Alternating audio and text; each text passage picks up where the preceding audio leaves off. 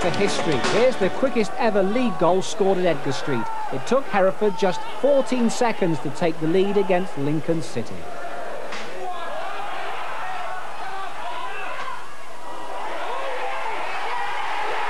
And scorer Peter Heritage will be in the record books for a few years to come. No stopping United after that. Their second came from a penalty. Simon Brain was pulled down. And as the rain poured down, John Narbett made it 2-0 with a little help from the post.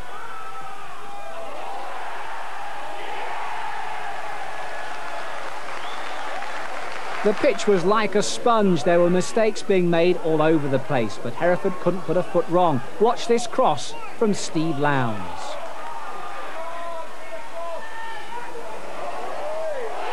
(3-0), Hereford's 100% home record rolls on.